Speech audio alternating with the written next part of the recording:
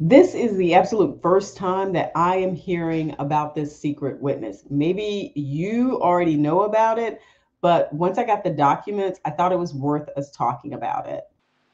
Yeah.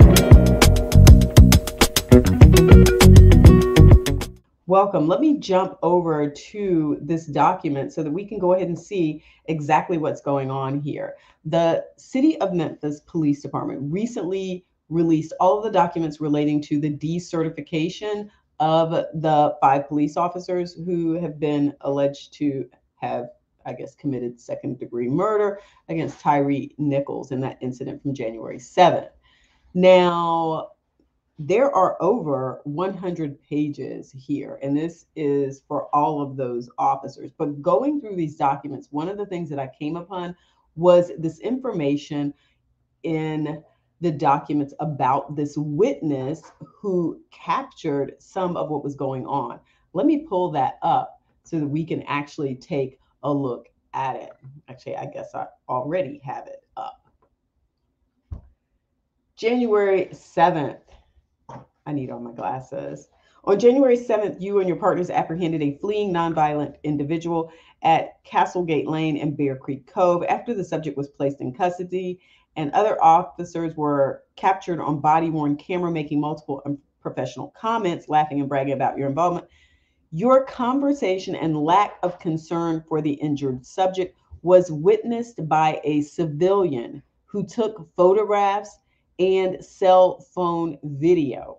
The civilian's viewpoint was you and your partners left the injured subject lying on the ground, handcuffed and unattended. Okay, so this is just from one of the officers, and most of the other files on the other officers tend to say the same thing, that there was this witness, a civilian, who captured part of what was going on. This is the first time I'm actually seeing or hearing anything about this witness. When they have made statements in the past, not talking about the officers, when statements have come from the city of Memphis in the past, they didn't mention any of this. And yet this is out here. It makes you wonder who this civilian was, how much this civilian saw. The civilian must have been, in my personal opinion, the civilian must have been so concerned about what was going on that the civilian then said, you know what, I need to record this. It is going to be interesting to see when this cell phone footage is actually produced.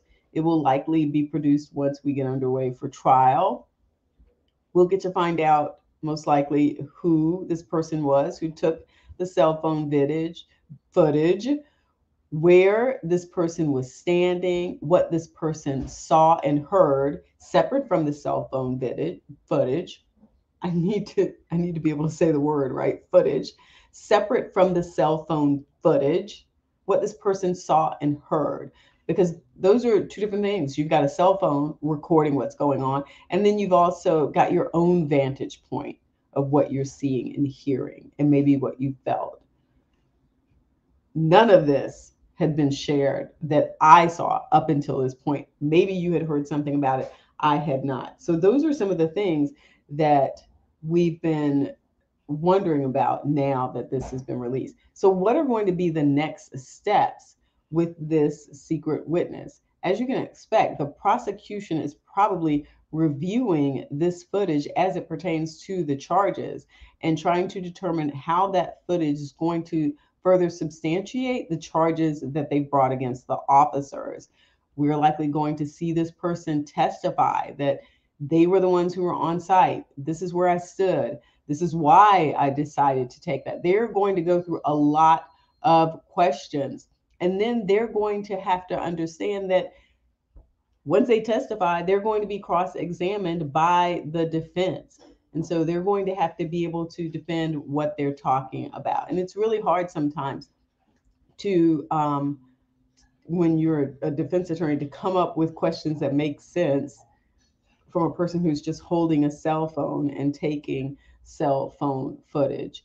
So it is going to be interesting what this adds to the whole incident in terms of giving us more information about what happened. We already know we have the body worn cameras, we have the Sky Cop camera, but now we have this civilian, this unidentified civilian that nobody knows who it is yet, that is possibly has information about this.